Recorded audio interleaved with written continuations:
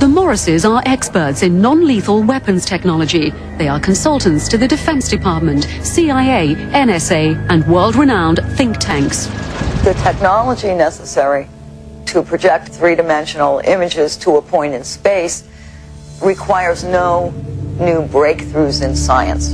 We have the technology now. Overall, the non-lethal weapons development program is aimed at giving our military options between talking and shooting.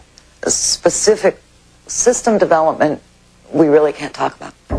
But the Morrises did talk in general about secret military experiments with lifelike 3D projections in the sky called holograms. Holograms on a battlefield would be to divert the attention of the enemy, to deliver propaganda or something very frightening to make the enemy run away if you think that he will believe that what you are sending is really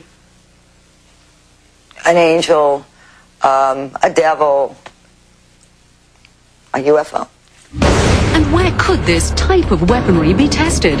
Perhaps not coincidentally, along the US-Mexico border at the Army's electronic proving ground in Fort Huachuca, Arizona. Keep in mind that test facilities like Fort Huachuca in Arizona are electrical optical test beds, and part of what they're testing are the effects of these electro-optical devices on a target population. And the target population may be us. America has to test American equipment in America. American citizens have been damaged by testing.